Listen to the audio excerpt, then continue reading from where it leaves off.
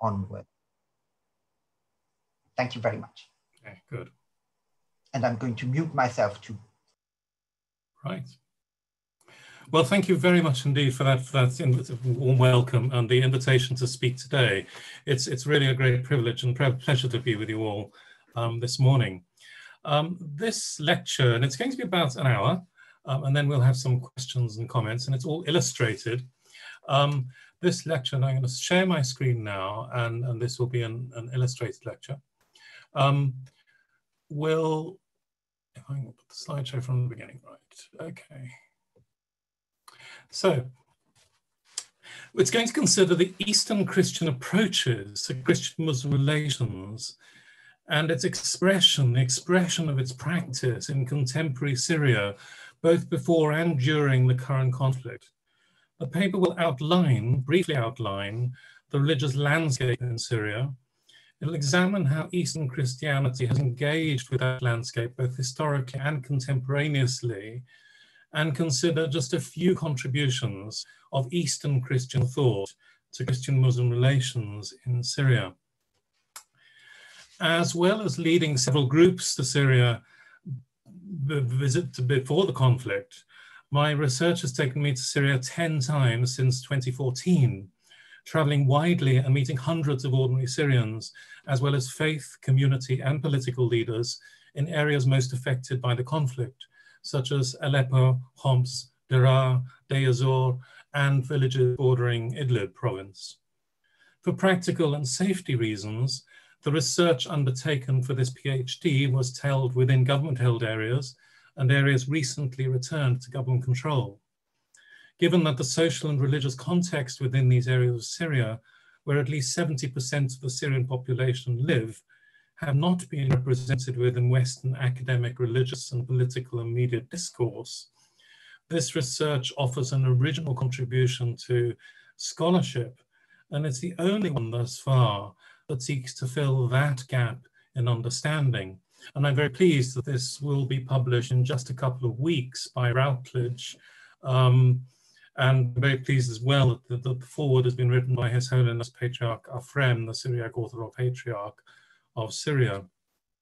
Among the several conclusions of the study are that sectarianism, as we understand it, is primarily a Western discourse that is inadequate to describe the complex communal frameworks of Levantine society and has provided a misleading understanding of the context. In fact, to speak in sectarian terms is not appreciated inside Syria. That's given some complications when I've had discussions on this. To talk in terms of Christian Muslim in that society can create difficulties because it's not appreciated. And secondly, the significance and theology and spirituality of the Antiochian paradigm of Eastern Christianity has been under-recognized, and possessing a deep ecclesial plurality and long-standing engagement with the cultural environment with Islam is uniquely placed to play a major role in Christian-Muslim dialogue and the reframing of Islam's engagement with modern society in Syria and in the wider region. So I'm going to address some of that Eastern Christian contribution and a little bit consider the Protestant contribution as well, which is significant. So the Christian landscape, very briefly. The religious and cultural identity of Syria is deeply influenced by the history of Christianity. Yet, although Eastern Christianity constitutes one of the largest Christian traditions in the world, until recent years it has been significantly understudied. It is often forgotten that prior to the Islamic conquest, there was a diverse Christian presence across the Arabian Peninsula and in the Levant. This plurality, which evolved to include all 5 families of the Christian church and almost every Christian denomination, is a feature of Syrian society that is often overlooked today. It still exists there. Today, Damascus is home to the 3 Antiochian patriarchates of the Eastern Orthodox, the Syriac Orthodox, and the Greek Melkite churches. After the initial Muslim invasions, which were often bloody and brutal, and once the legal status of non-Muslim populations as dhimmi developed, those populations were regarded as second-class citizens, kufr, subject to the jizya and multiple other taxes. During the 8th and 9th centuries, Christians adopted the language of Arabic, becoming vital conduits of Greek philosophy and theological dialogue, and playing an important administrative role in the courts of the caliphs. Notwithstanding their violence and brutality, the Crusades was a time of encounter between Western and Eastern Christendom and with Islam. Before the nation states is speeding through history, just of introduction, a lot of this, of course, is dealt with in much more depth in the book. Before the nation states were created in the 20th century, the main identity marker for the people of the region was their religion. Under the Ottomans, religious identity was formalized, of course, in the millet system, which enabled a degree of communal administrative autonomy to the religious communities. Importantly, the principles of this communal religious autonomy behind the system are reflected in current religious structures.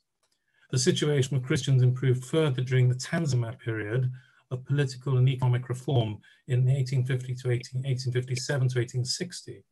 The new freedoms given to non-Muslims during that time and the economic advantages that gave to the Christian merchant classes in the region due to strengthening trade opportunities with Europe caused tension and violence between Christian and Muslim communities, such as the serious riots in Lebanon and Damascus in 1860. Although the encounter with the Catholic Church started with the Crusades, it wasn't until the 18th century that the Catholic family of churches was established in the region. Protestants arrived in the 19th and 20th century. From an Eastern Orthodox perspective, the presence of Western Christianity, inherently different in structure and theology to the East, has often been a source of disunity, division, and conflict. Tensions remain, although ecumenical relations have improved significantly in recent years. Chaldean Bishop of Aleppo, Antoine Ardo, wrote in 2010, "The vocation of Eastern Christians is to become a bridge, or better, a model of communion between the Christian West and the Muslim world."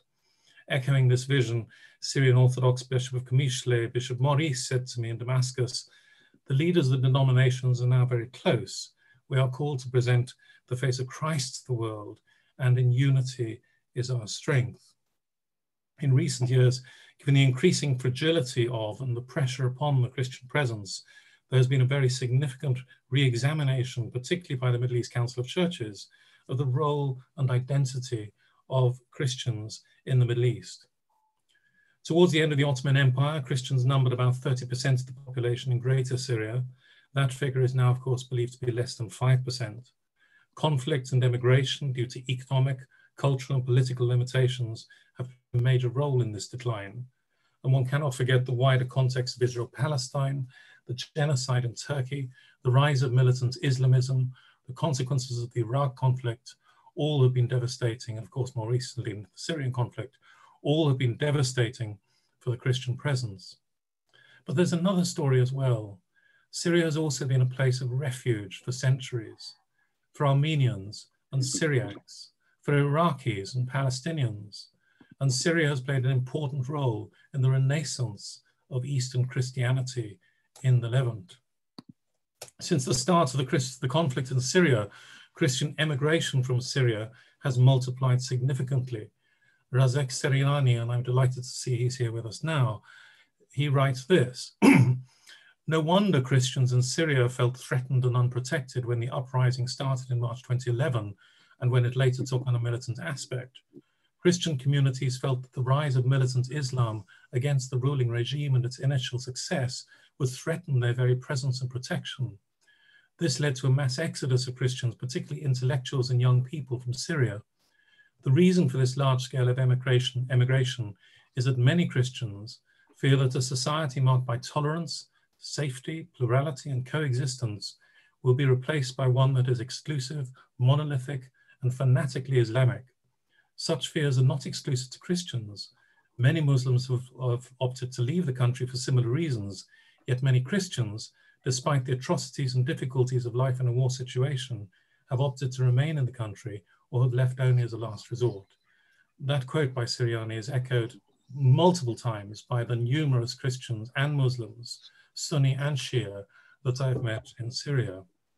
As we shall see, despite the fear and the fracturing of trust, religious leaders have been working hard to encourage and restore trust between their communities, and the church has been providing impressive levels of humanitarian support to the communities in which they live, which has been even harder to provide, particularly in the face of the huge effect of sanctions on Syria.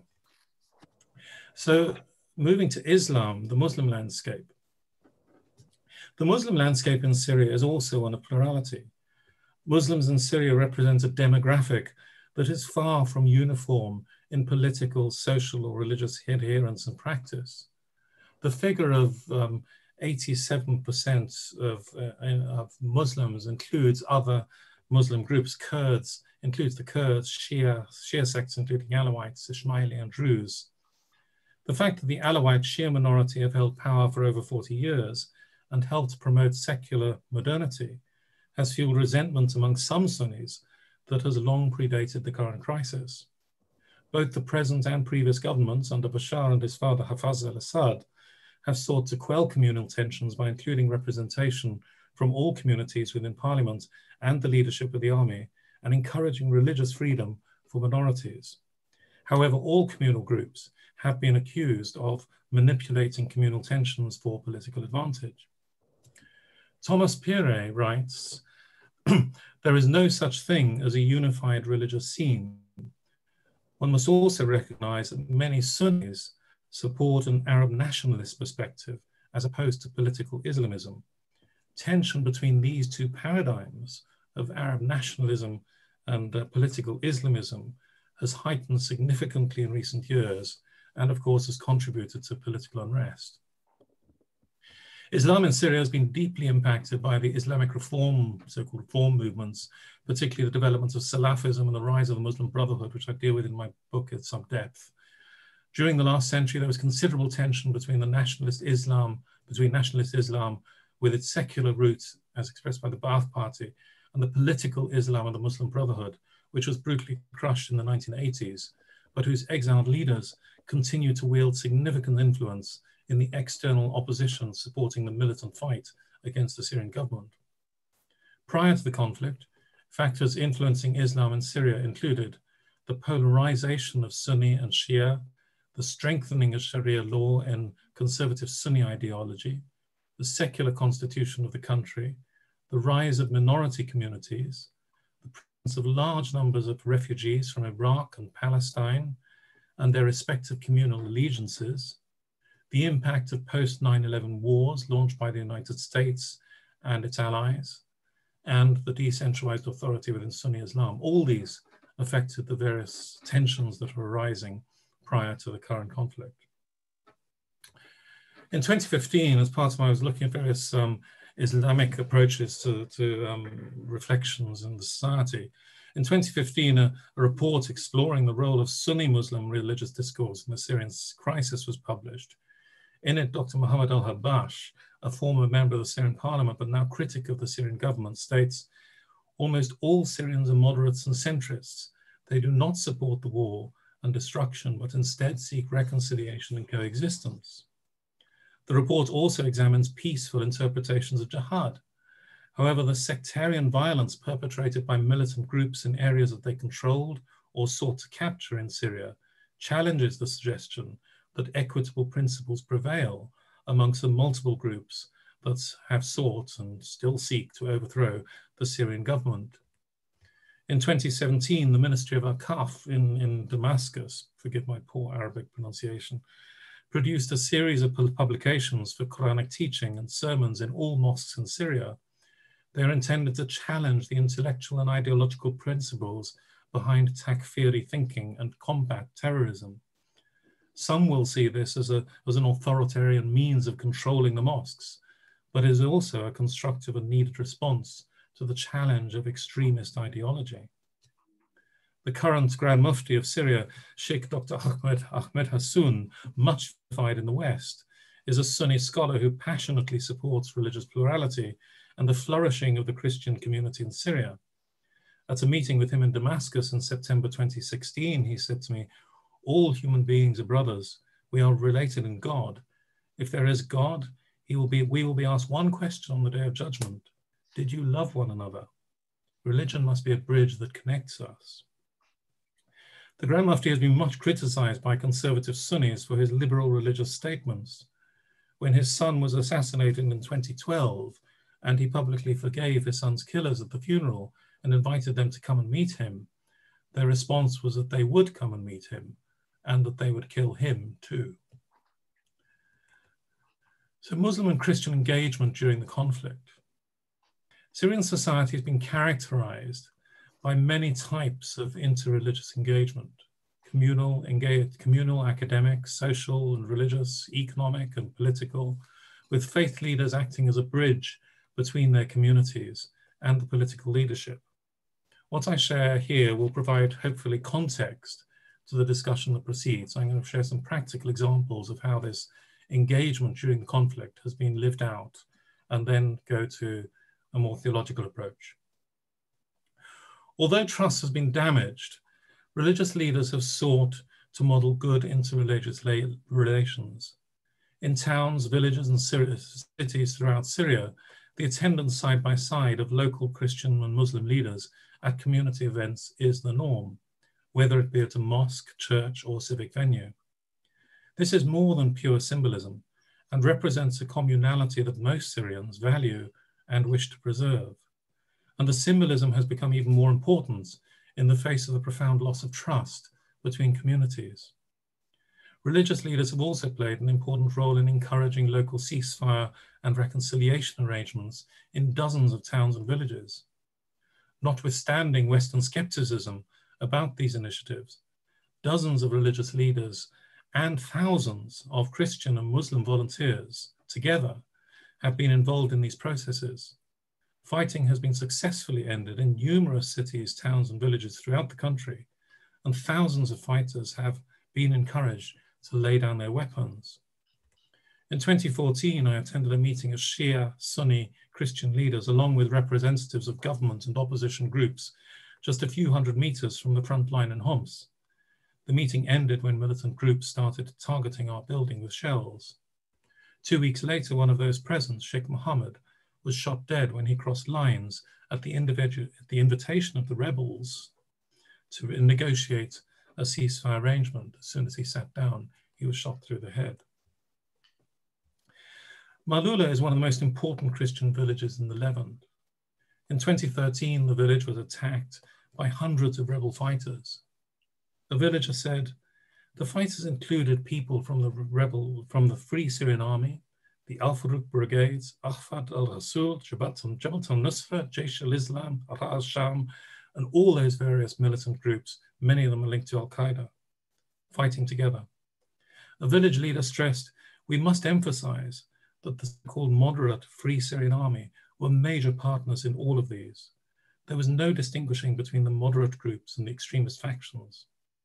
On September the 7th of September 2013, the militants murdered 3 males of a family after they refused to convert on the spot. Over the following months, the churches were desecrated, houses gutted, and farmlands destroyed. One villager said, our souls are fractured. Another villager said, we spent hundreds of years living together without a problem. It was only after residents of the village went to live and work in Qatar and Saudi Arabia and returned with sectarian tendencies that tensions developed. Another example, Kara is a Sunni majority Christian minority village south of Homs, in which the two communities have lived side by side for centuries. 1 kilometer from the village is a 7th century monastery where a community of monks and nuns have lived since 1994. For 6 months in 2012-13, the area was occupied by ISIS. The monks and nuns stayed throughout and took in dozens of Christian families from the village. By night, Sunni villagers at risk of death brought food to the monastery. When I spent 3 nights in 2015 there, ISIS was still only 1 kilometer away. Nightly battles were taking place and the monastery was being protected by Hezbollah fighters. In the village, the ancient Christian churches, which had been desecrated during the ISIS occupation, had already been restored by the Christian and Sunni villagers together. The Christian village of Sadnaya was besieged by rebels for 6 months. Its convent was a place of pilgrimage, has been a place of pilgrimage for Christians and Muslims for centuries. When the town was close to being overrun in 2013, Christian and Muslim residents joined the Syrian army and Hezbollah in fighting the rebels, whilst women and the elderly went into the churches and made two promises. One, that they would not give up their faith whatever happened, and two, that whatever happened, they would refuse to hate. When I visited in 2017, the Mother Superior said to me, "When you return to England, tell them to come to Sibnaya to thank the Christians and Muslims of this town for saving this monastery and for saving Christianity in this land from the terrorists that your government is supporting." In 2017, I visited an area of Orthodox villages in the hills between Latakia and Idlib. The villages have been completely destroyed by the rebels and the churches smashed and burned with extremist graffiti sprayed on the walls. Those who didn't flee in time were murdered. Now the area has been captured and the homes are already being restored. And in 2018, I visited the devastated city of Deir ez-Zor, where I was told only one Christian remains in the city, which had previously had a mixed population. Nevertheless, the Syrian Orthodox Church are doing remarkable work with the internally displaced there. This is never heard about in our Western media, of course. In Deraa in 2017, with the front line only 5 kilometers away, I marched through the main street arm in arm with the local Christian and Muslim leaders to open a new community center for all the people of the town.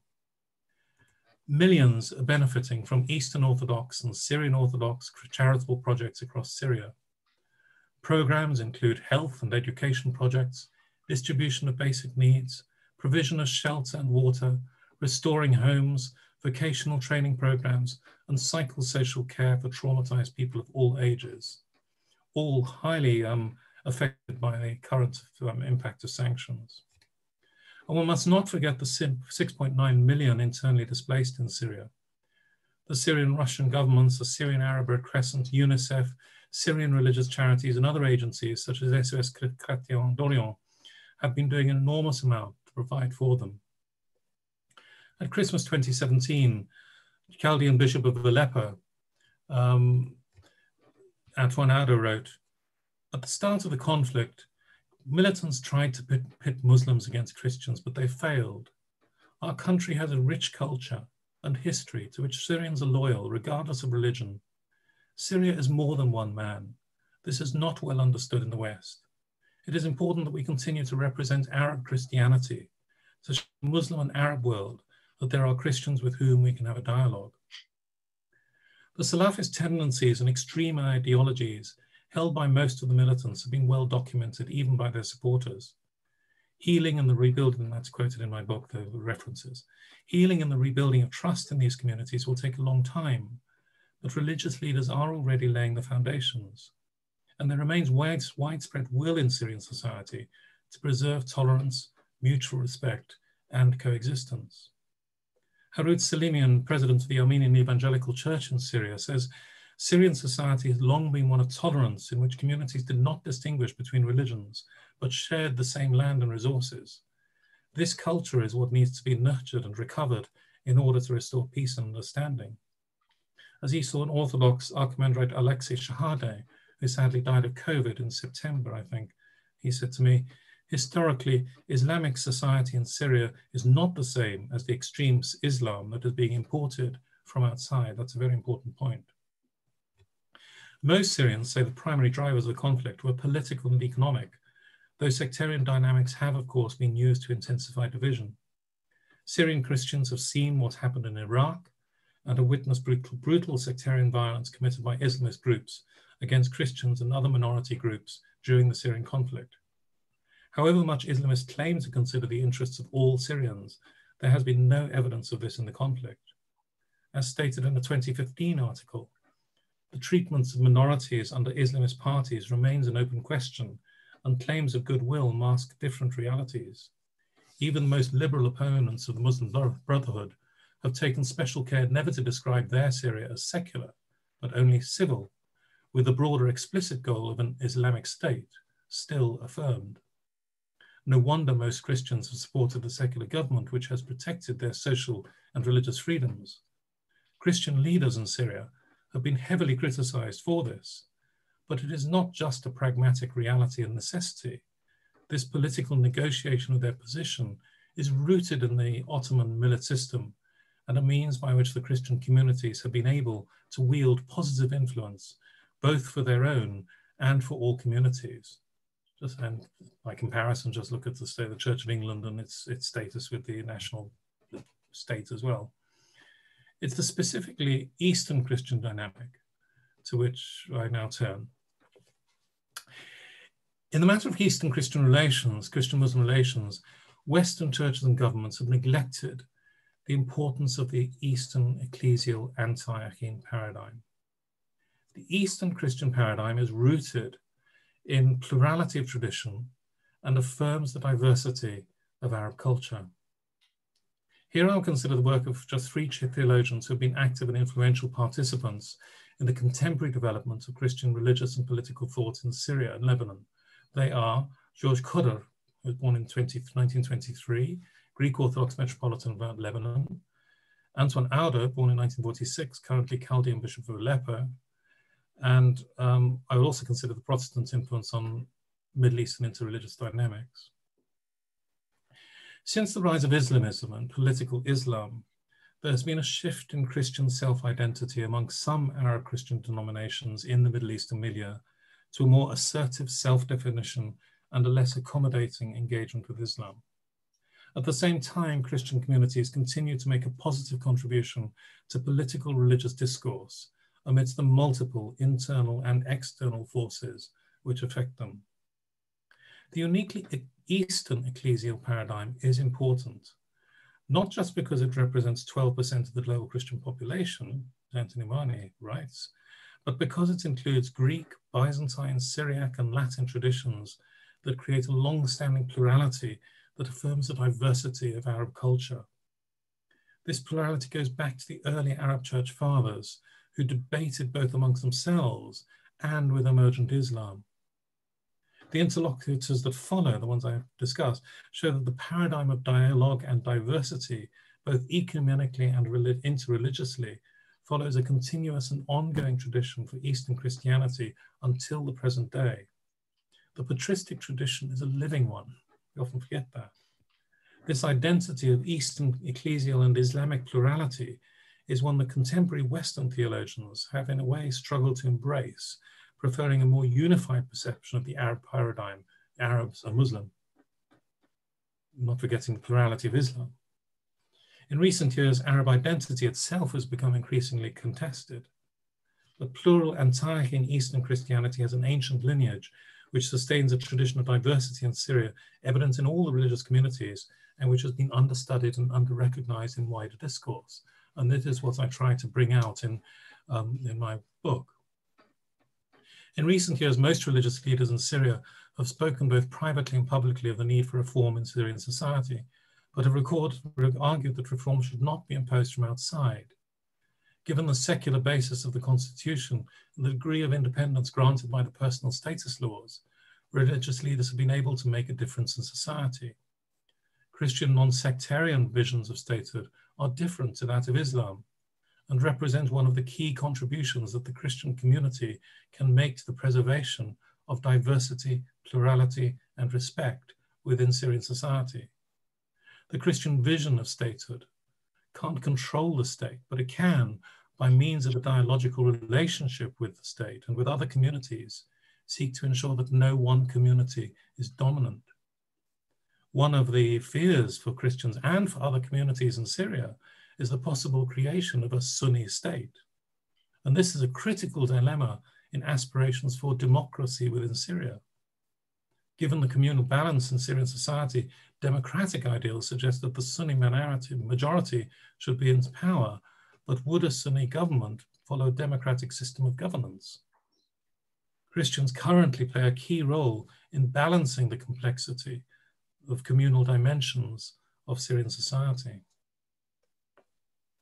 So the 20th century and beyond, the work of Christian scholars during the 20th century and the 21st century have been instrumental in sustaining dialogue and providing a framework for strengthening and developing Christian-Muslim relations in an increasingly tense and fractured political religious context.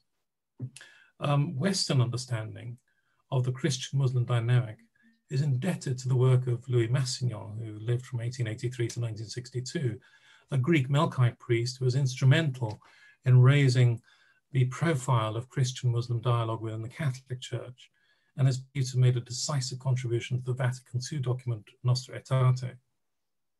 His influence went far beyond Catholicism, actually. He was also worked with the Shiite scholar Ali Shariati. And he regarded both Christian and Muslim responses to suffering as being rooted in hospitality, mutual compassion, and commitment to the other, to the stranger. And it's a theme that recurs in the thinking of George Coder and Father Paolo de Laglio, who I also look at in my book, but I haven't got time to deal with here. Massignon regarded Abraham, the founder of the Abrahamic faiths, as the model of this hospitality. Through mystical engagement with each other, Massignon understood Islam as a mediator of grace and a providential guardian of the holy places. And he believed that the Syriac Catholic rite, rooted in Eastern tradition, could help explain Islamic thought to the West, and that the, quote, healing of divisions between Western and Eastern Christians and of the antagonism and warfare between Islam and Christianity during 1.5 millennia could flow from a spiritual experience of God, practiced and lived by believers, open to dialogical encounter with the other, an encounter that had taken place over centuries within the region through the monasteries and through engagement and through living together. Massignon also argued for a greater role of the Arabic language and the emancipation of Islam within modernity. Throughout his life, Massignon's practice of contemplation and engagement with people was rooted in the belief that God loves all equally, and that through sacred hospitality, we could encounter the divine in the other. This spiritual approach would receive a more sympathetic audience in Eastern Christianity, whose origins are deeply entwined with the spirituality of the desert and its encounter with the Arab world. Another important anti-Eastern Christian writer, or French Orthodox theologian, Olivier Clément, and I'm not going to go into detail now, but he is an important writer as well. And Syria is central to this Eastern Christian dynamic. As a result of the Iraq War and the Syrian conflict, many Christians have emigrated, but the plural nature and resilience of Eastern Christianity in Syria remains strong. And its historic and contemporary ecclesial and theological contribution to interreligious relations make it potentially a vital resource for the future. Of all contemporary Eastern theologians who have explored Christian-Muslim relations and dialogue, perhaps the most influential has been George Coder, the retired Greek Orthodox Metropolitan of Mount Lebanon. He's written countless articles, mostly in Arabic, in which he, quote, rekindles and reawakens the Christian theological flames of the early centuries that present the primordial and the simple Christian message of divine love.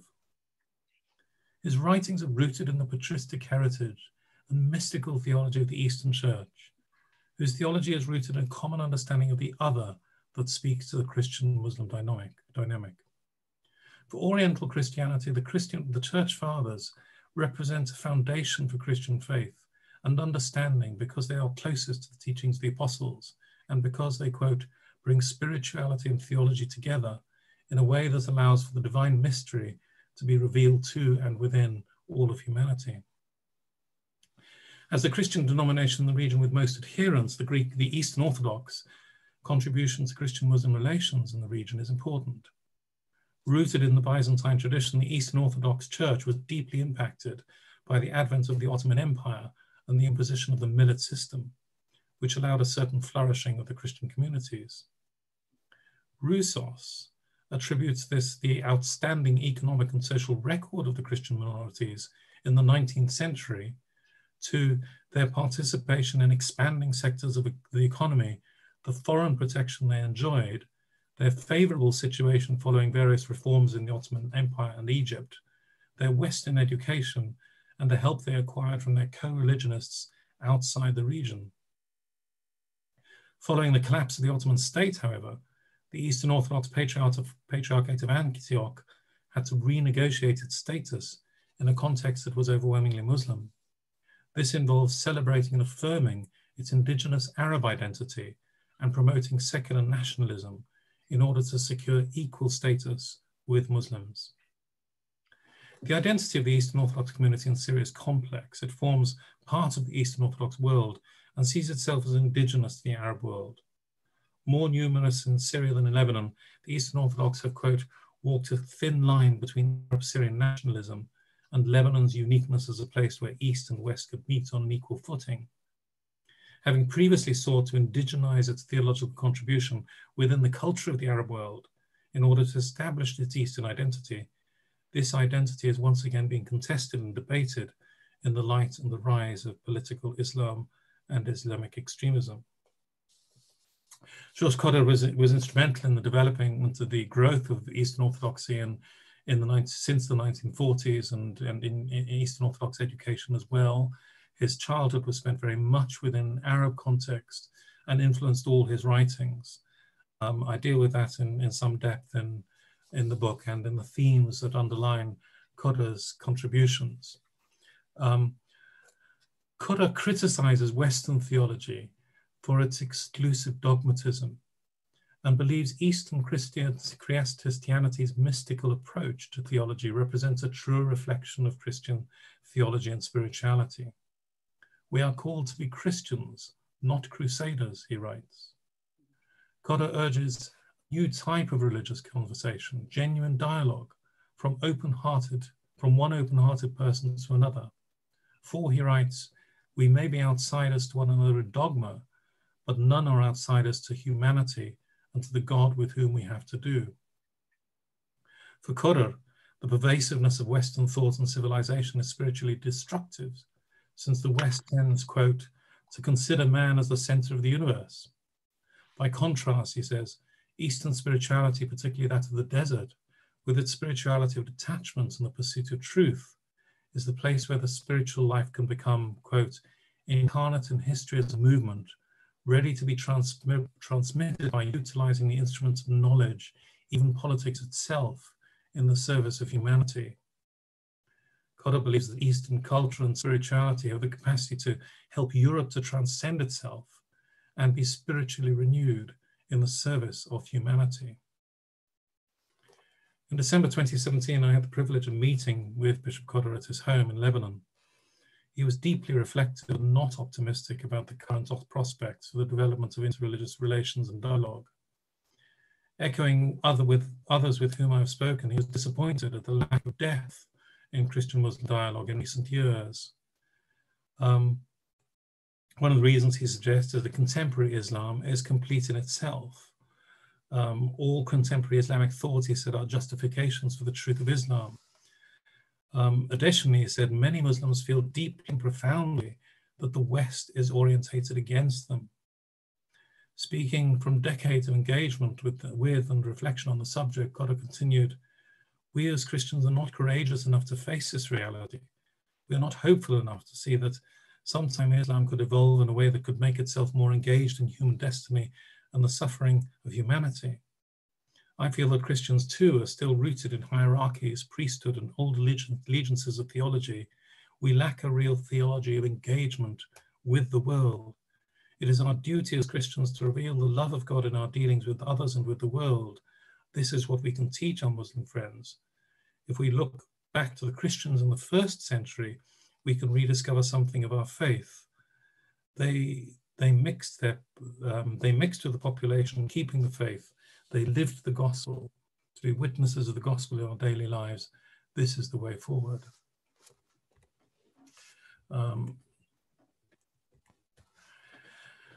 The Syriac Orthodox Church is part of the Oriental Orthodox family of churches and traces its roots to the apostolic ministry in Antioch.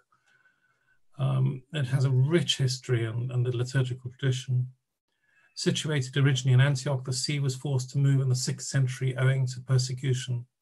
In the 13th century, it settled in the monastery of Deir el-Hananyo, otherwise known as Deir el-Zafran, in Mardin, eastern Turkey, where the patriarchate remained until 1933.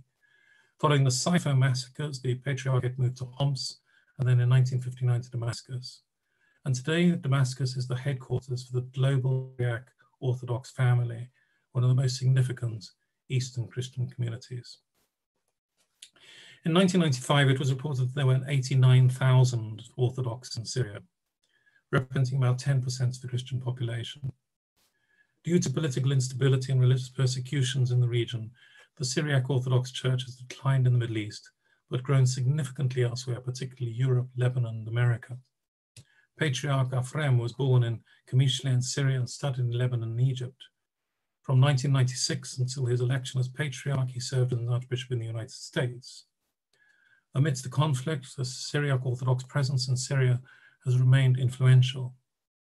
The patriarchal headquarters at Maret Sadnaya trains clergy from all over the world, and reflecting the church's emphasis on education, a new university was opened by the Syrian Orthodox Church in Sadnaya in 2018.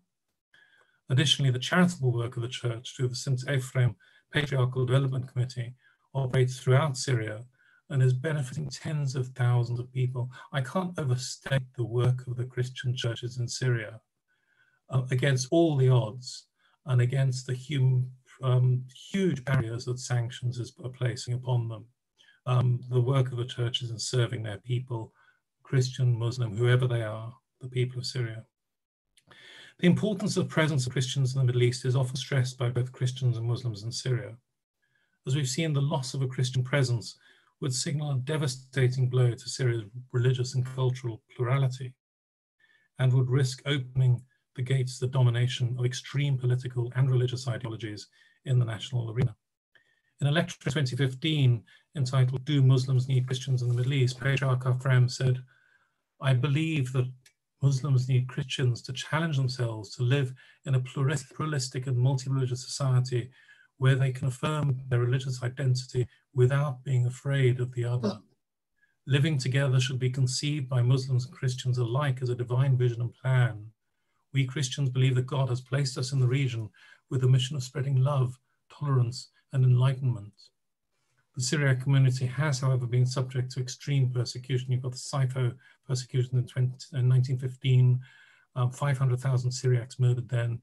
You've got ISIS, as well as, of course, the many Muslims murdered by ISIS, many Syriac Christians as well. The kidnap of the two archbishops, the Greek Eastern Orthodox and Syrian Orthodox Archbishop in 2013 has had a profound impact, psychological impact on the church.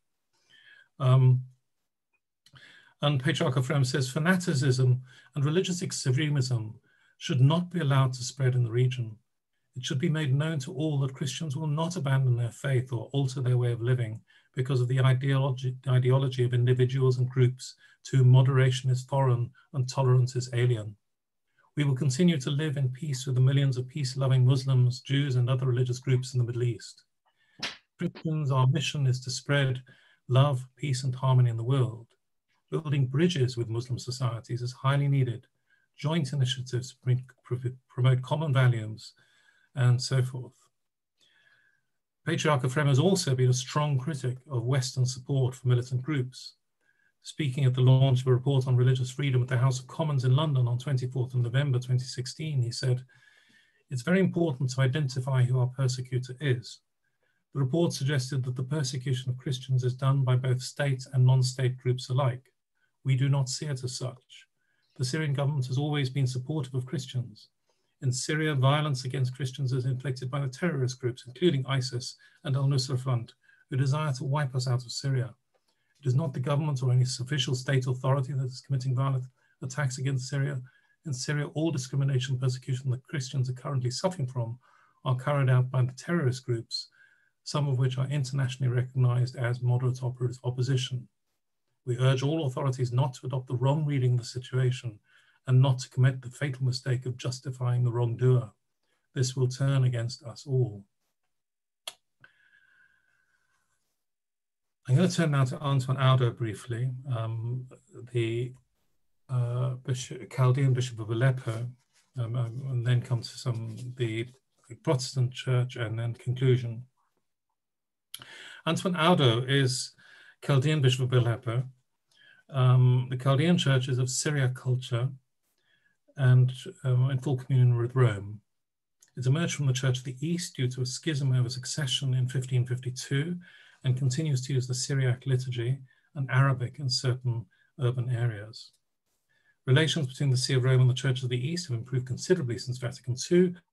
The relations between the Chaldean Church and the Syrian Church remain strained.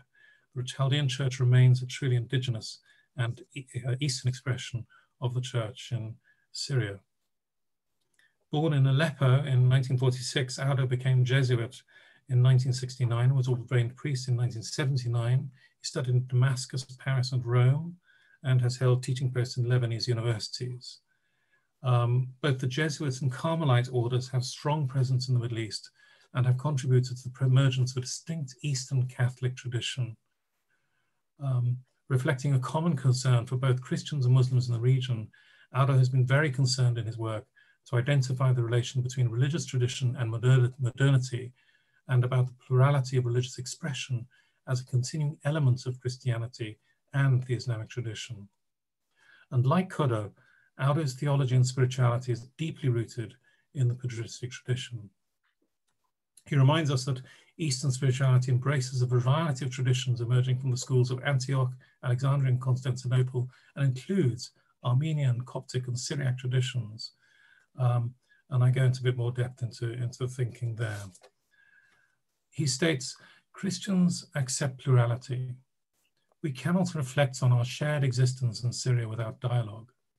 But this is often more difficult for Islam, which finds it difficult to enter dialogue at a critical and historical level, and often dialogue will consist simply of affirmative speech. Islam in the Middle East cannot get away from the struggle with modernity and faces a problem with the idea of secularism, as this attacks something very deep within Muslim thought. But there's a difference between public and private speech, since many Muslims recognize that without Christians, Syria will lose both its quality of life and its unique identity.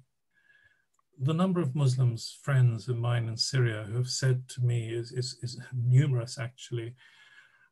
For goodness sake, don't lose the Christian communities in Syria. The Christian communities in Syria are vital to the nature of Syrian society. We cannot lose them. They're part of our plurality, part of our society. Audo affirms the importance of the identity of Eastern Syria. And this identity is rooted in the Middle Eastern world and is communitarian in spirit, hospitable, and exists within the Muslim world, but too often becomes inward and distrustful of others. He states that Christians should engage politically, socially, and culturally, both with Christians and Muslims, and that the interreligious encounter should take place daily and develop into deeper dialogue that is lived out and respectful of the other. He calls for a rereading of the contribution of Eastern Christians to the development of Arab and Muslim civilization. Now, a word on the Protestant and evangelical church's contribution, which is significant. Though numerically small, what's the time? I've lost track of the time.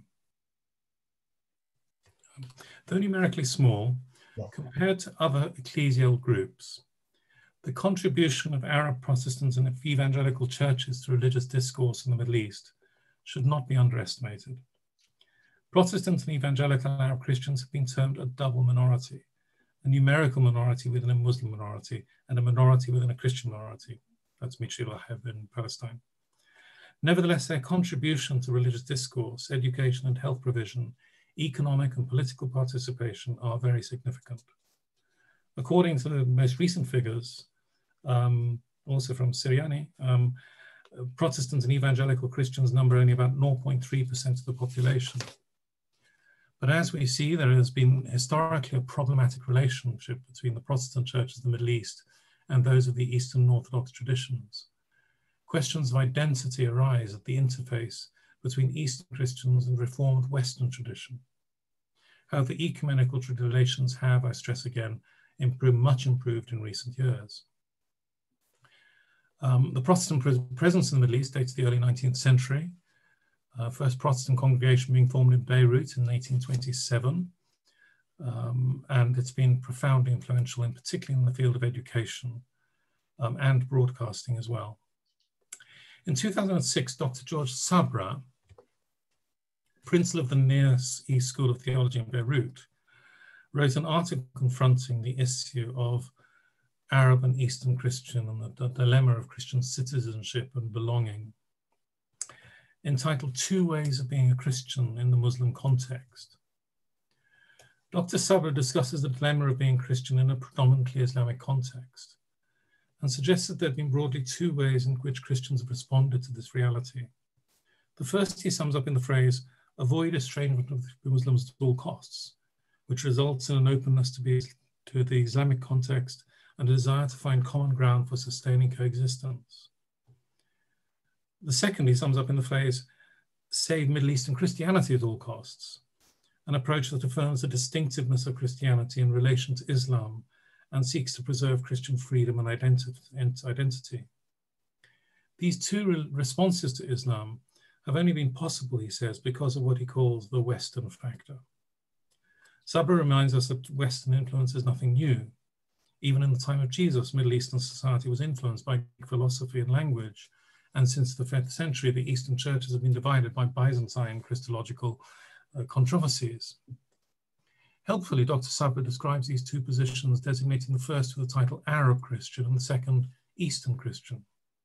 The first underlines the sense of self-identity with Arab culture, history, and Islamic civilization, whilst the second does not limit Middle Eastern Christianity to an Arab identity, but underlines, quote, "a critical distance from Islam and Islamic culture and tradition."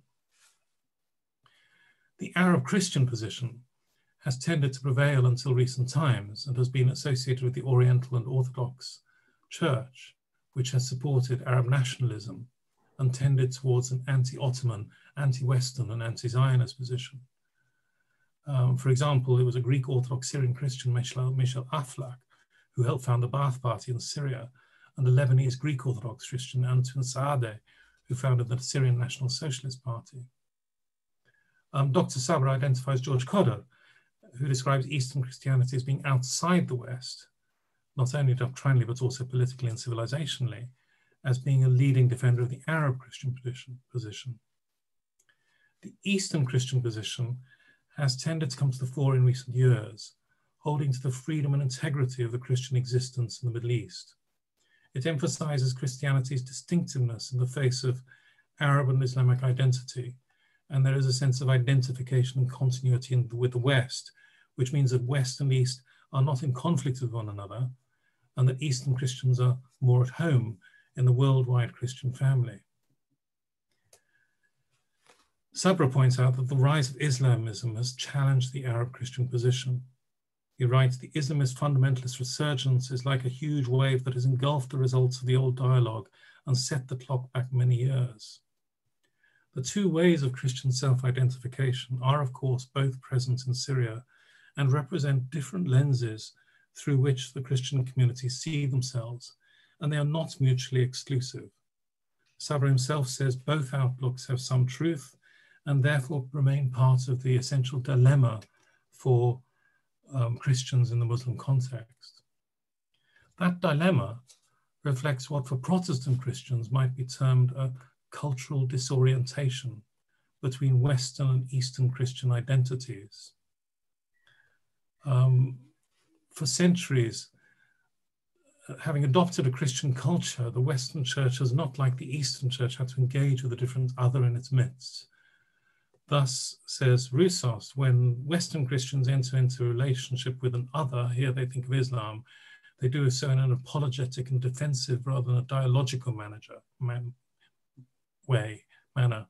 By contrast, the Eastern Church, he says, has existed for centuries within plurality in ways the Western Church struggles to enculturate. This ability to engage with the other at many levels gives Eastern Christianity a natural capacity to build bridges.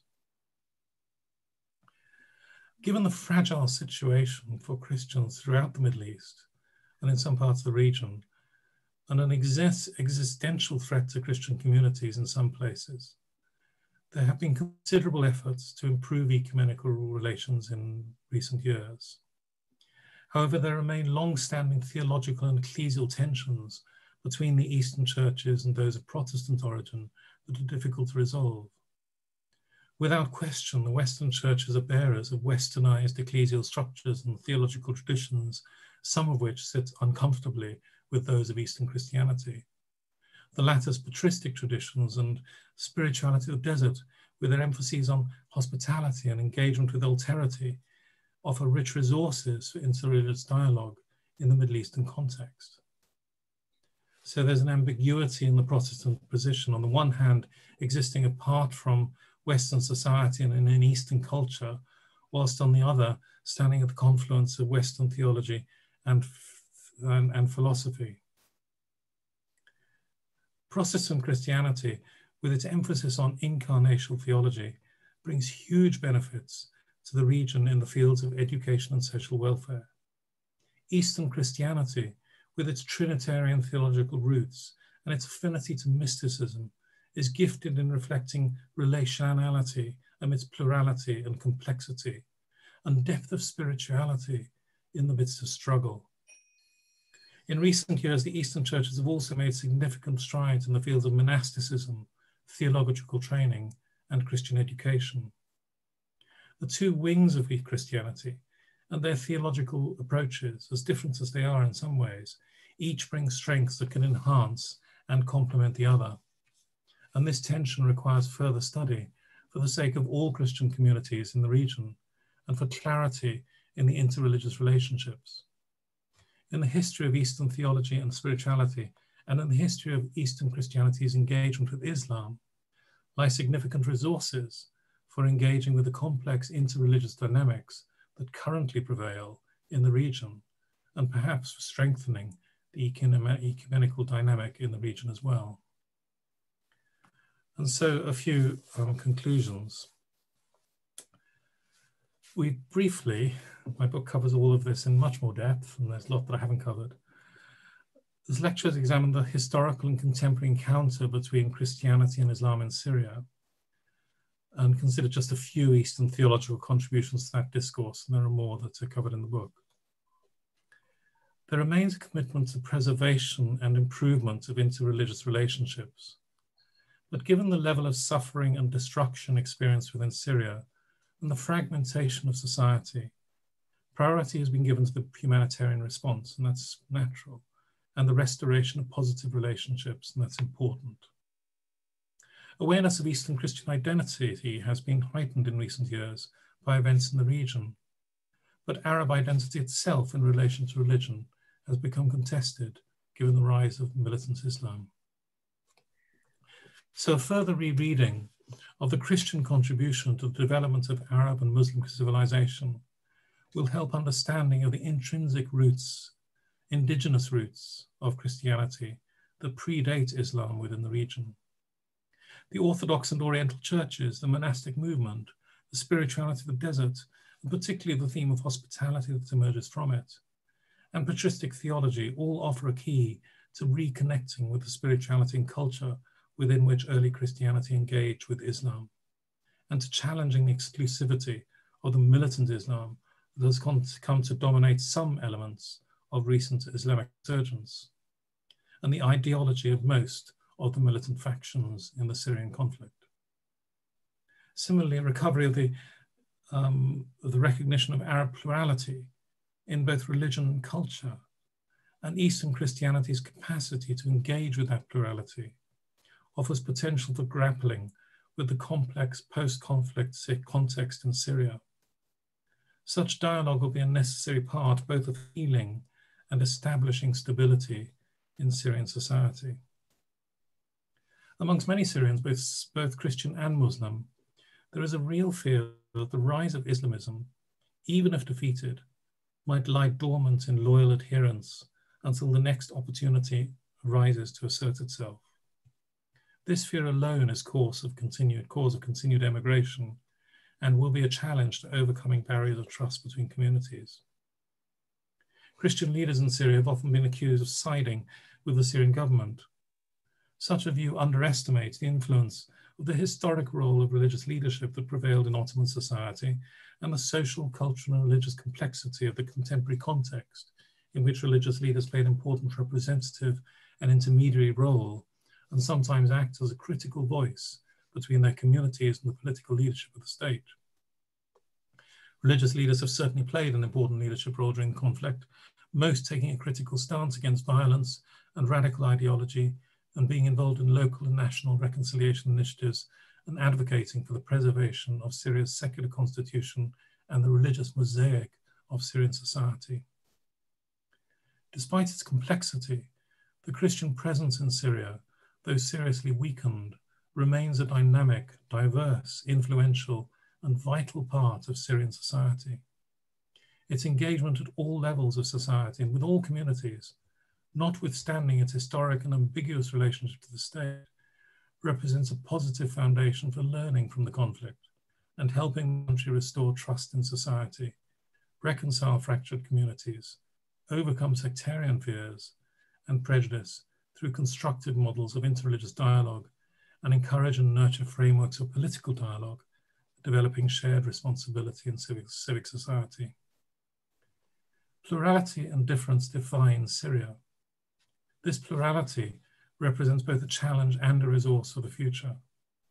Whatever the future holds, it is hoped that the political space that emerges will be a dialogical one, which the secular and diverse religious mosaic of Syrian society can peacefully and constructively cohabit. It's estimated that 50% of Syria's Christians or more have left the country since the beginning of the war. How many will return? What impact will this have on Syrian society? It's almost impossible to predict the answers to those questions. But remembering the catastrophic impact of events in neighboring Iraq, which we've had a huge part in helping create, they will be necessary dimensions to research in the future. Likewise, the future role and identity of Islam in Syrian society and its relationship with modern statehood will be crucial to the nature and stability of the society that emerges in the years to come.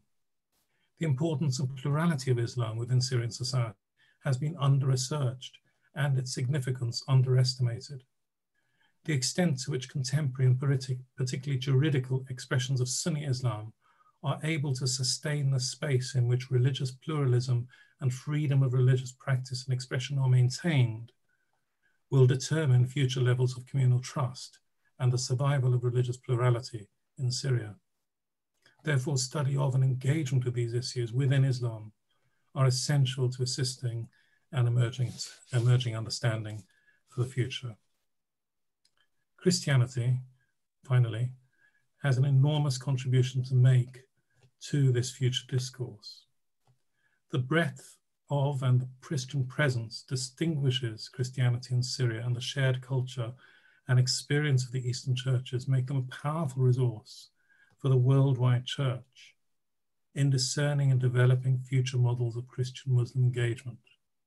And one question I have is, why isn't the worldwide church engaging much more closely with those churches, the Eastern churches, whether Orthodox Eastern churches or Protestant churches, in learning from that?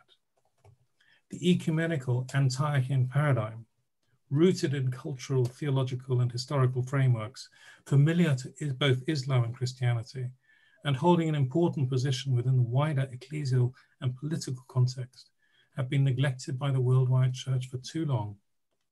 The Antiochian patristic theological and spiritual approaches to interreligious dynamics, given contemporary voice by modern theologians and church leaders, some of whom have become almost like church fathers, have a much more important role to play in interreligious engagement than has hitherto been recognized.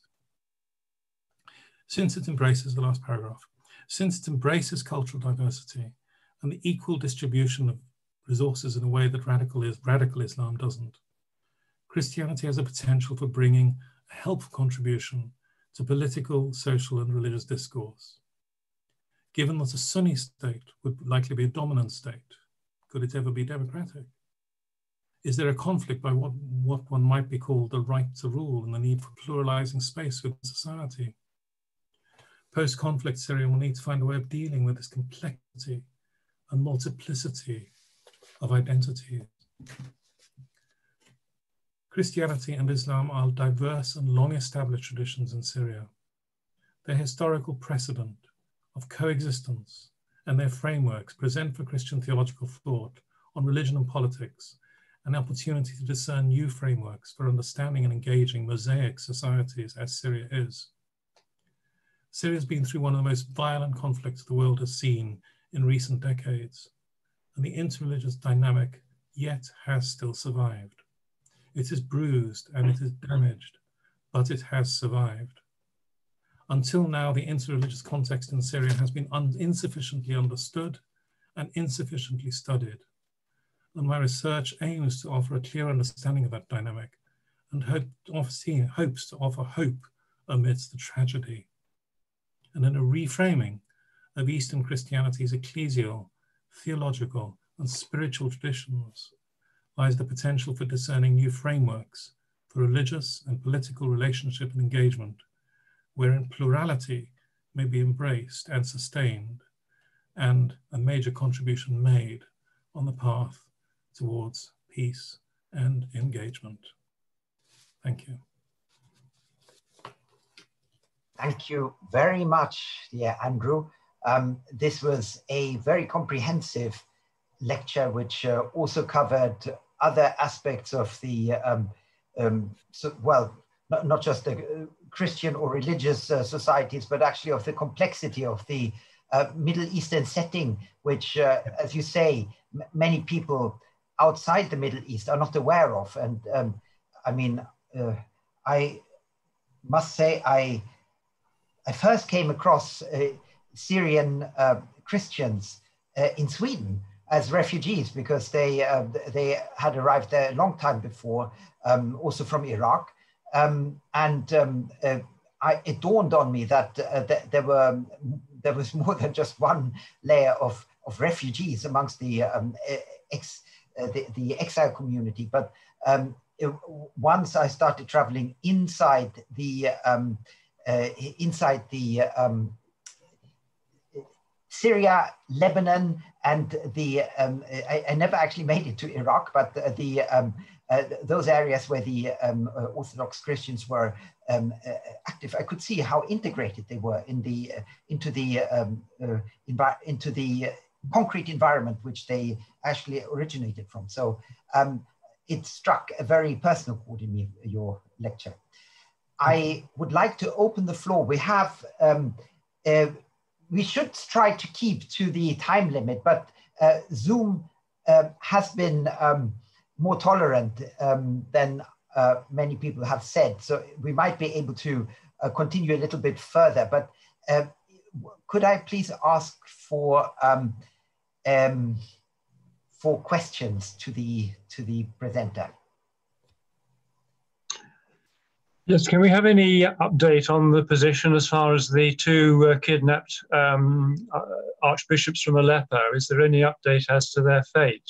There is no official news. There have been rumors flying around. Nothing has been confirmed. The official statement from the churches is that there is nothing. There is no news. That's the latest I've heard. We have heard stories of various things, but there's been no confirmation of any of those being verified. So I won't even share the stories, because they don't like those stories being even shared, because they're stories which are unverifiable. So the official statement is that there's no official confirmation of any news. Sorry, that's not a encouraging response, which is tragic. Yeah. Perhaps I could ask something. Andrew, thank you so much. I'm sorry I was slightly late getting to your presentation, had to go out. As you know, I'm currently engaged in another master's degree on Muslim-Christian relations through IMES, the Institute for Middle East Studies in Beirut, Martin Akkad. Just this morning, I was reading Philip Long's The Lost Christianity, which I'm sure you know, you'd be aware of. I was just picking up on one thing that you mentioned in your presentation. I made a quick note about recovering the relationship that the early Christians had with Muslims, but it wasn't always lovey-dovey. It wasn't exactly a romance then, was it? You know, clearly you may have missed my and sometimes better than others, but yeah, I just wanted to note that really. It seemed as if you were perhaps presenting that it was always wonderful, you know, back in the first early centuries, but... No, thank you for that. You may have missed my early introduction, which actually made that point. Yes, I did. Because I think that is an important point, and it's well documented. There's one book I've got here somewhere that does relate. It's quite horrific, actually, some of the early stuff, and that has to be acknowledged and part of the complex history. Yeah. Yeah. Yeah. But thank you for that. Simply a reflection, really. Yes. Yeah. Any other comments or? Can I make a brief comment? Thank you, Andrew. That was really, really good. We tried, some of us in the Foreign Office and outside in the early days of the Syrian war, to actually try and take a track to build peace through interreligious dialogue with the Eastern churches, the Muslim areas. But unfortunately, the secular authorities wouldn't back us in doing that, which I think is a tragedy. Right. But then can I ask, I'm not an expert as some of you are, but it seems to me that the Western Church, with this great emphasis on Pauline theology, yes, is much more confrontational, hierarchical, which makes it very difficult to understand that the Eastern churches believe in reconciliation and coexistence.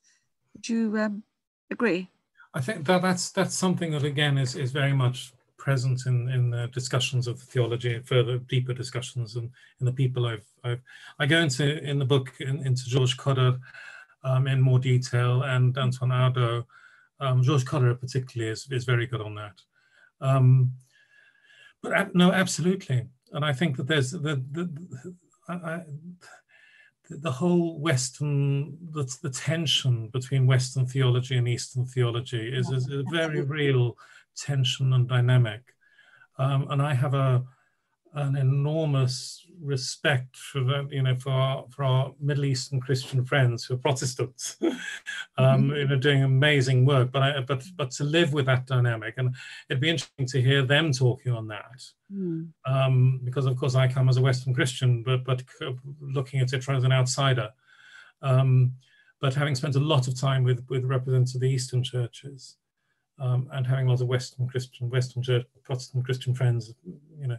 But it seems to me an enormous tension, and in conversations I've had numerous conversations with Eastern church leaders, and not just church leaders but Christians, and some of that, even those conversations, just being an Anglican priest itself, puts an element of sometimes distrust, a distance, having to build a certain bridge and understanding and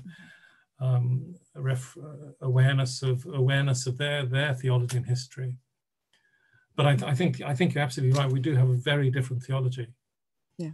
And as I said, I think the stress in the book is that the Eastern theology is one of encounter, is one of plurality, is one of hospitality, and it's there in the patristics. And some would say nearer to Christ. And exactly, it's much older. Well, yes, no, actually, be careful there. But yes, one could say that. Yeah. And certainly spending time in the monasteries, and I've spent quite a bit of time in Syrian monasteries and in other monasteries in the Middle East. It's a very powerful experience because there's a lot of engagement. Interreligious engagement in the monasteries is very significant. They are a place of interreligious engagement. Whereas the interreligious, I'm in danger of being critical here, and I don't want to be, because there's a lot of good work. But the engagement, I could be criticized here because I'm speaking as an outsider, but the engagement and the Protestant Christians is much more so academic and urban. Yes.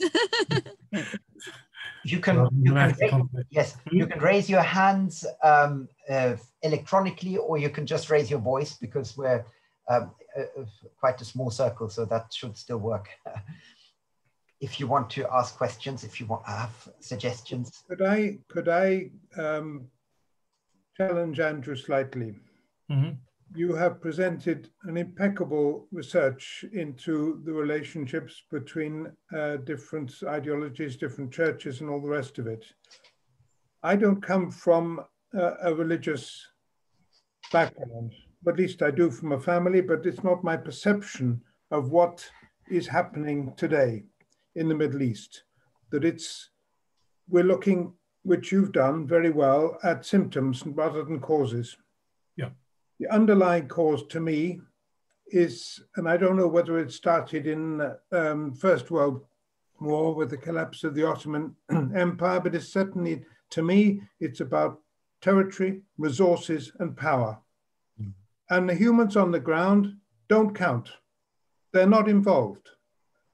And it's now widely distributed that around 2000, the turn of the millennium, an agenda was set in the United States to wipe out 7 states across the Middle East, of which the last 2 are Syria and Iran. Yeah. And so we can talk and discuss about the detail of relationships between different churches, different religions, and all the rest of it. But to what extent is this relevant? And I come to the point where, which you and I, Andrew, have exchanged on Facebook, that we have a situation where one of the main protagonists to destroy the current government, and I do not use the word regime, which to me is derogatory. One of the primary supporters of this, the United Kingdom, and the established churches in the United Kingdom have said nothing about the humans on the ground of any denomination, whether it be Christian, whether it be Catholic, whether it be Muslim or anything else, because they actually couldn't give a damn about the people on the ground. They're following the party line, which is what we must have regime change. Yeah. And so what my challenge to you is, Andrew, is that you're going into great depth on the symptoms, but what about the causes? Thank you. I'm absolutely wholly with you, and I want to stress actually that I didn't a lot more in my book goes into quotes, for example, from Patriarch Ephraim, who goes into this much more, and I do go much more. I talk about. My book actually illustrates the story of Malula, the story of Aleppo, the story of Saddad, and the actual realities there and the causes. And I'm with you that most Syrians would say this is not religious, and that's in the book as well. That this is political. Most of it is outside, and yes, power, geopolitics, all that is huge. I think the focus of this work is not actually the focus of this particular work is not the cause, but actually to look at what's as a priest and as a student of theology. I've been particularly struck over the years by the plurality of the religious presence and how that has been neglected, abused, misunderstood, misrepresented, and used by others, sometimes by themselves, obviously, but actually can be a resource for healing. And so this is the religious focus, but I entirely agree with you. And in fact, as I say, the book doesn't shy away from the fact that actually this is not saying, in fact, I don't say religion is a cause. Absolutely, I'm very, very far from that. So, totally away from that. But this is looking at how religion actually can be a part of the healing process, and that we have helped, that outsiders have helped drive wedges within that plural religious context. And on the other front, one of the things that my involvement in Syria has desperately been taking people to Syria to try and see the reality and try and get the churches to have a voice to support the local people and the churches to see the reality. And you're quite right, there's been absolute silence. They don't want to know, they don't want to kick it because it's a political hot potato. So so I'm with you, and I accept the challenge, although it's not, because I've focused on the religious aspect here, and that is the main focus of my book. But it's not. Your point is not excluded. Good. Thank you, Andrew. Thank you. We have to keep it relatively short. Yep. More Razek there. Razek, I'd love to hear from Razek. Hello? Yeah, Razek? You're on mute. Razek, yes. Oh. Razek's on mute. Yes, I will see whether I can. Right. I quoted Razek in the book and on this presentation. Yes. He's a scholar who has written widely on this. No, I'm just an ordinary person. I'm sorry, I'm not a scholar. Thank you, Reverend Andrew, and hello, everybody. I'm from Aleppo, Syria, originally, and I moved to United States, Boston, in 2013 after a few months of the kidnapping of the two bishops. One of them was my own bishop, and I was his secretary for international relations. There was a question about the two bishops. Yes, there are no news, no confirmation of anything about them since the last 8 years now. I'm not going to elaborate on this issue, but I want to reflect something about what Reverend Andrew mentioned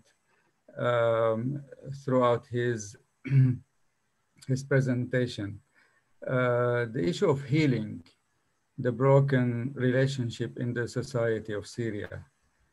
The past is different than the present.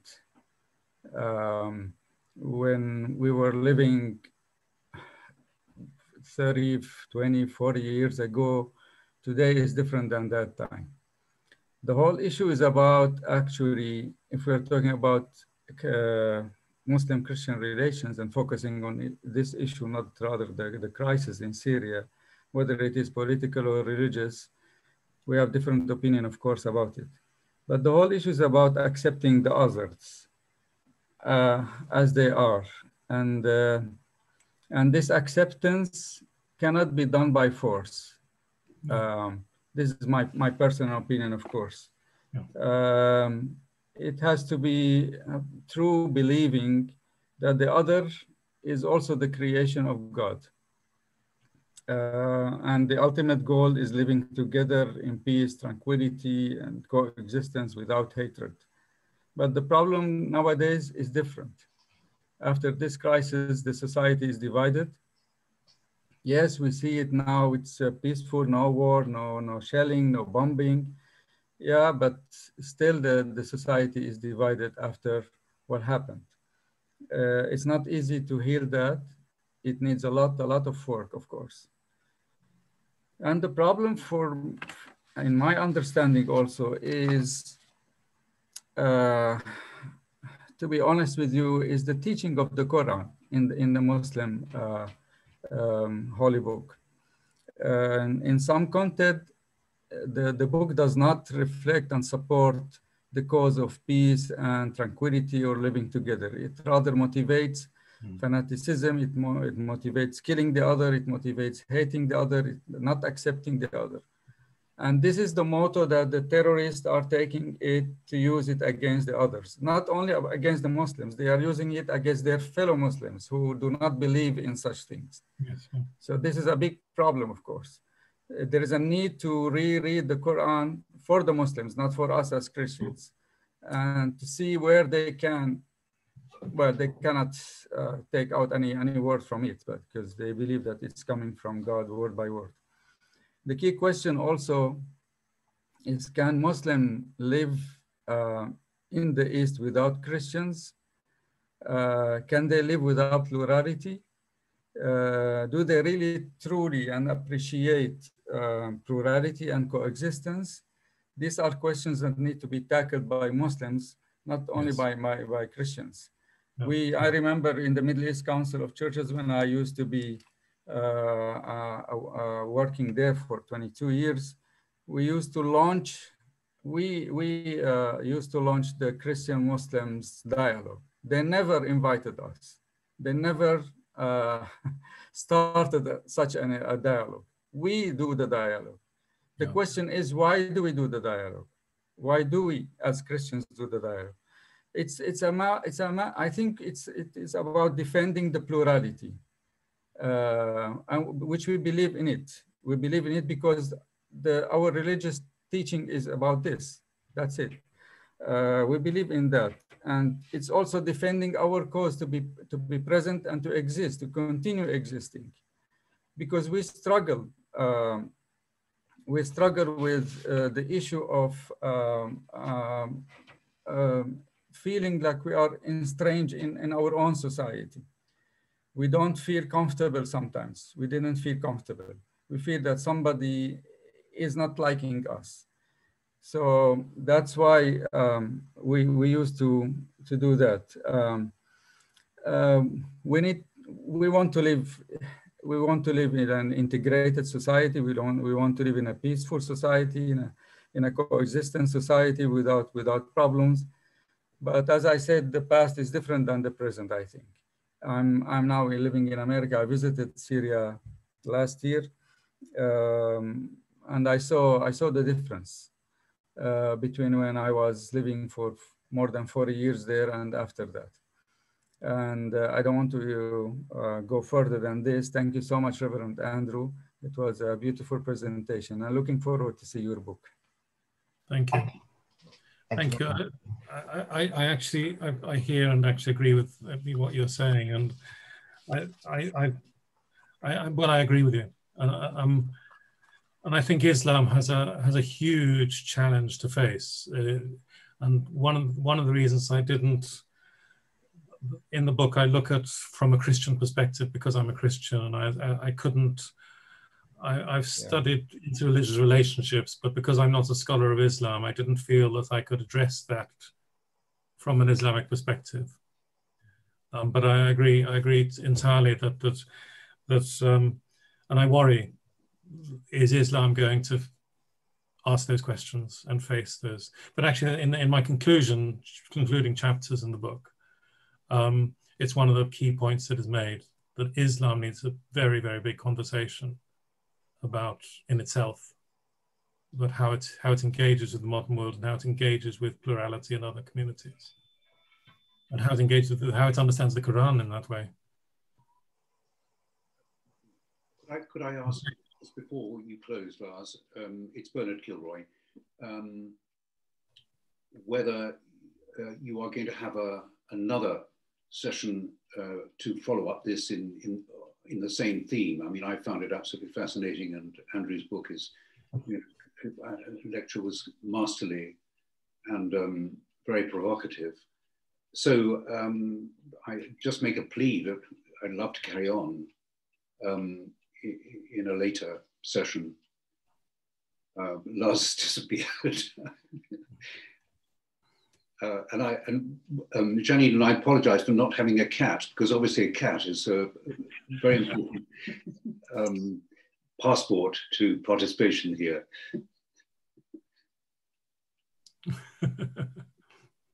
Thank you. May I say something very briefly? I think Dennis has gone, hasn't he, who was challenging a little while ago. I think I would like to respond to him if he's here, but to all of us, in that I've always seen you, Andrew, as certainly tackling the cause and not only the symptoms, since I have got to know you, and was delighted and honoured that you accepted the invitation to come to my previous church in Turkish-controlled Cyprus and speak. I was delighted that the congregation and wider community had that opportunity to hear you. And I know, as a fellow priest, and I'm sure that other people here do, I don't believe I know anybody else, will realize the price you've paid for challenging and for being honest and reporting, and the research, the level of depth of research, and the price you've had to pay for that, really, the cost of that. I am aware of that, and I think that is prophetic, and I think it is something sorely needed. And if the church can finally find the moral courage to have a voice, one of my frustrations as an Anglican priest is that lack of moral courage. I think it's here, this is it. So, or big part of it. One of my challenges in my own situation here is that my Muslim colleagues, both religious and secular, have been far more Christ-like in their attitude and behavior than our Greek Orthodox friends in the south of Cyprus. And that's a huge challenge to me as a priest. That's just a reflection back, that not all, we mustn't demonize or make caricatures of people because they're Muslim. And not all Christians. We haven't got the goodies and the baddies and the black and white, Absolutely. I think that's yeah, thank you. That's so much where I'm coming from, actually. And this is where the world is so full of complexity. As you would say, there's no black and white. There's no good and bad. The world is very, very grey. And it's true in our faiths as well.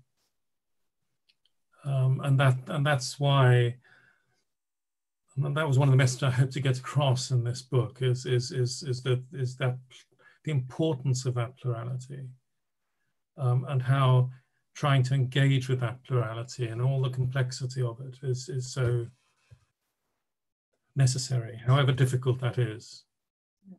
But it's very difficult.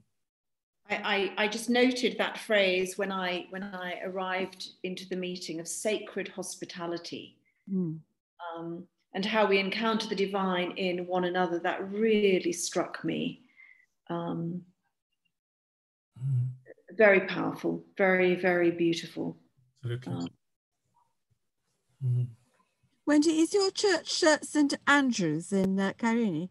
It is indeed. Well, it I've started my own foundation now. I work with abused women here. So, but I was the incumbent there for 4 years. Yes. Well, I went a couple of times to your church, so. And I think you were there then. Good Friday it was, I think. A few years. I can't remember. A few years ago. Okay. But I agree with you about what you say about particularly the Greek Orthodox Church. And they're very different from the Eastern churches. Yes, they are. And very controlling, very hierarchical in lots of different ways, but they are different. Very, very racist, very bigoted, very misogynist. Yes, that's been, it's been a huge privilege for me actually over these past years. I've been a guest of the Syriac Orthodox, the Armenian Protestant, the Armenian Evangelical, the Armenian Orthodox, the Greek Orthodox, and this very tiny Protestant church in there, and met all the different denominations, and it's been a huge education as the sheer difference between them, and the political complexities between them, the ecclesial political complexities between them. I mean, I think also someone was mentioning, how the Quran can be picked up and used, and I'm now studying it, and I'm no fan of the Quran. However, equally there are many who say, no, the Quran is not saying this. The interpretation, the hermeneutics of looking at their scripture as Muslims is as wide as it is for those of us who are Christians. And there are many people who call themselves Christians that I dissociate myself from entirely and disagree vehemently over the way they interpret our Christian scripture of the Bible. So, why the extremism? How we can begin to understand why it is like that. But if I look at the politics from the US in particular, but other Western countries that are warmongering, and we've touched on that already, that the theology and the political global scope are inextricably entwined. I'll just make a comment.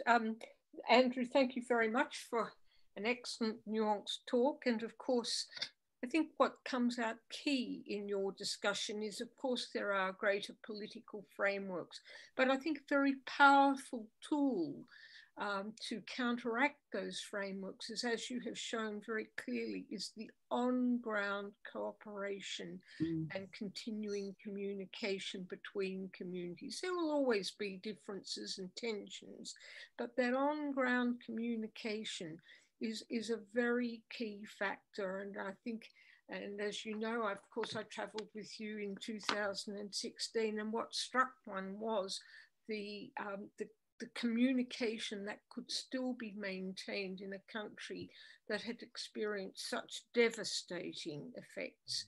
And that's a very precious commodity and a very powerful tool against agendas that are larger than all of us. So I think that's something that should never be forgotten, is that people do have a power. When we work with each other, there is a tremendous power for change or for stability or whatever. And I think that came out very clearly in your talk, and of course on different levels, theologians, but that grassroots acceptance of each other is key for the stability and security of communities, not just in Syria, but also in Iraq. And that's something we need to think about. Yes. Well, I don't want to force you into a certain direction, but we are approaching the rest of the day. For those of you who live in any area close to GMT, yes, one afterthought that I had, actually one area where I also have met many Syrian refugees is Cairo. And they are working with, living with the Copts, not just the Copts. One of the most active centers is actually the Presbyterian, former Anglican church in Zamalek, right in the center. And that runs a de facto refugee center. Yes. And it's also a guest house, so you can stay there as well. And I stay there almost every year. And it's a place where you can speak to people who, I mean, I spoke to missionaries amongst Daesh, and you should not believe that this is true, but they're actually talking to Daesh soldiers who were terrified to leave. They hated what they were doing, but they knew that they would be killed immediately if they left. And they actually managed to get, if not conversions, but at least people who left Daesh, who were spoken to. And these are actually Syrian Christians. They for their own safety, they stay outside Syria for most of the time, but they go in missions. So there is a lot going on at the moment, which is, as Dennis pointed out, which is not just religious, but it's actually political. So it's you face a really complex situation. To understand this, if you remove yourself from the Western setting, from the churches that are backed by American or European hierarchies, then going to Egypt has many advantages, because you see how a church, which is a minority church itself, has learned to live with majorities and then also with the authorities. And this is something where we can draw many useful lessons from. Yes, shall we have one last question to our speaker? who would like to have the final question to Andrew? May I? Yes, my name is Richard Downer. I'm a Melkite Greek Catholic deacon, and my bishop lives in Damascus.